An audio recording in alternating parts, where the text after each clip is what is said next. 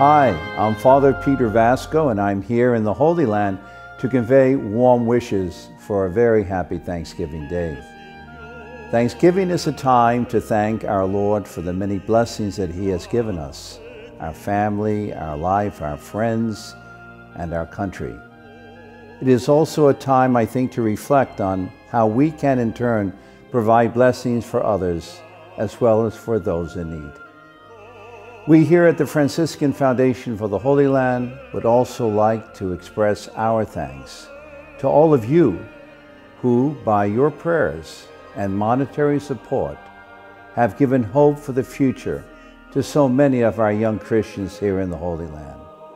On their behalf and on behalf of the staff of the Franciscan Foundation, may the Lord give you many blessings on this special day of Thanksgiving.